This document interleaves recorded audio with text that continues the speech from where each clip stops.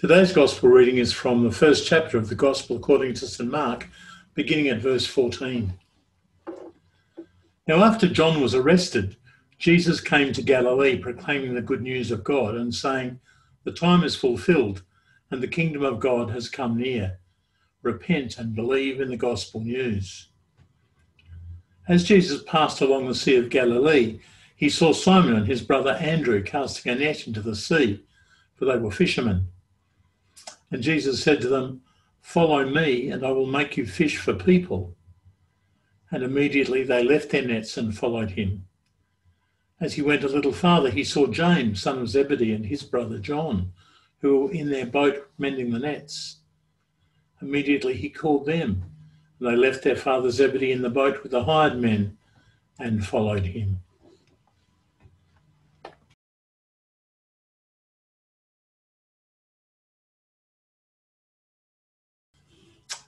This year, almost all our Gospel readings on Sunday, apart from Lent, will come from the Gospel according to St. Mark.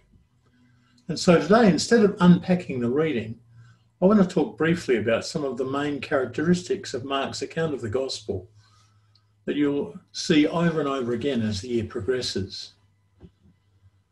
We're tempted to think of the story of Jesus' life, teaching, death and resurrection as a seamless whole.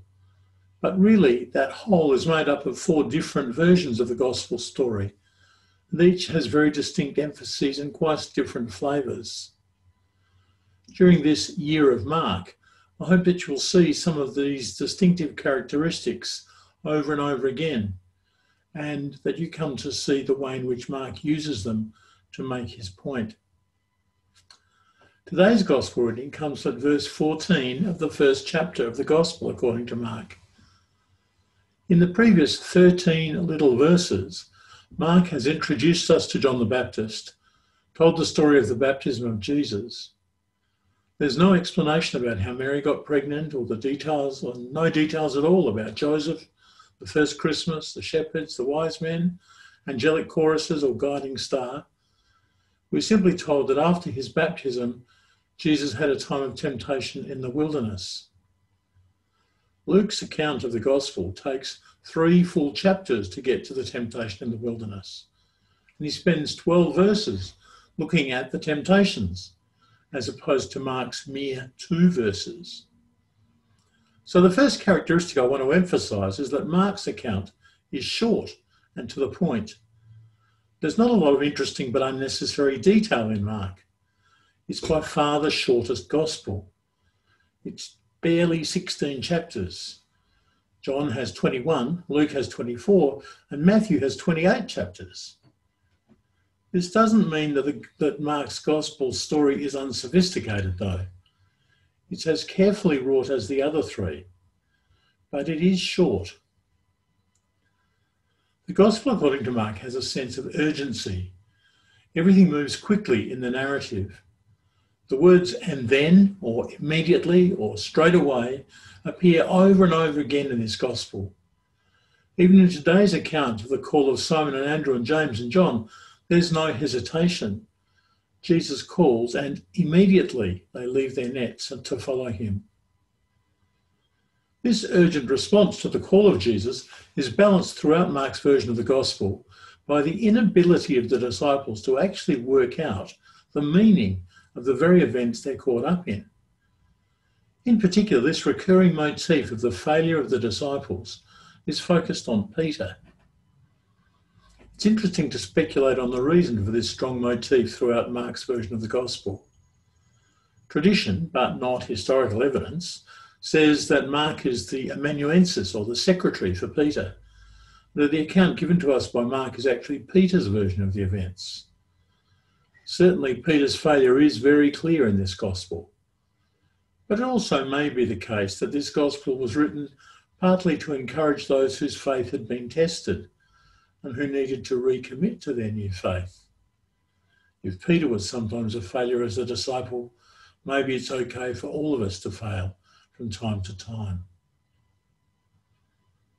Mark's account of the Gospel, with its uncluttered narrative, its urgency, and its reassurance that failure in discipleship does not mean the end, also has a peculiar and powerful literary device, which is sometimes cheekily called a Markan sandwich. This is where Mark's narrative begins a story and then interrupts with a different story before returning to the conclusion of the opening story. A good example appears in a few weeks' time when we read chapter 5. At verse 21, Mark begins the story of the raising of Jairus' daughter. Jairus is a leader in his synagogue but has heard of Jesus' miraculous powers, and so comes to him begging for assistance from this rabbi for his sick daughter. As Jesus begins to travel to Jairus' house, the narrative changes focus to a sick woman in the crowd who has unrestrained menstrual bleeding for 12 years.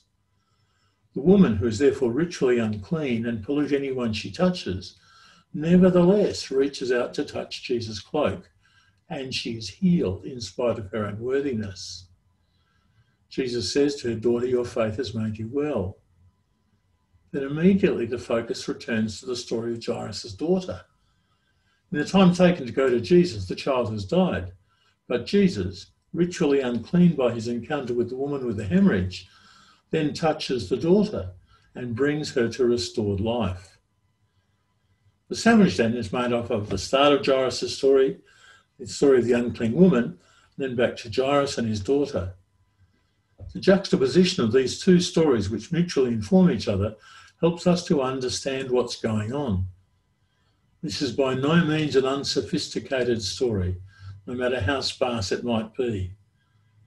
The Markan sandwich is found all through the Gospel. Listen for it this year. Occasionally the same literary device is used in the other Gospels too, but it's clearest in Mark. Finally, Mark's version of the Gospel's story ends rather abruptly. Most biblical scholars agree that Mark's account of the resurrection ends suddenly at verse 8 of chapter 16, when the women come to the tomb early in the morning of the first day of the week.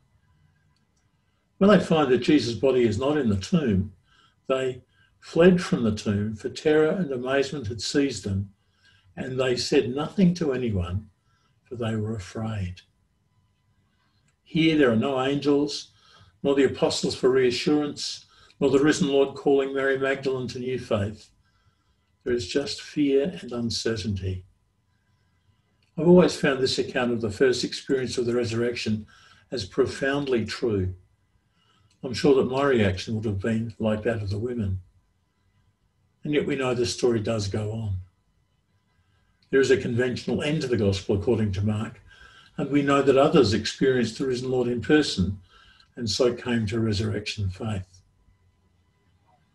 So to recap, this year's Gospel readings from the Gospel according to Mark have a very distinct flavour.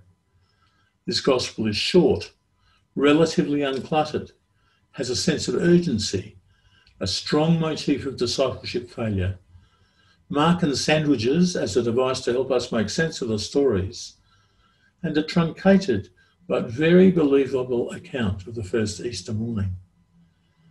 Watch out for these characteristics as the year's readings progress.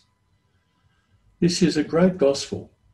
I always encourage people who don't know the stories of Jesus to read Mark first. It really is a Gospel for busy, slightly wavering people who long to understand more and be caught up in the urgency of God's plan of forgiveness, hope, and love. God bless you this week in all you do.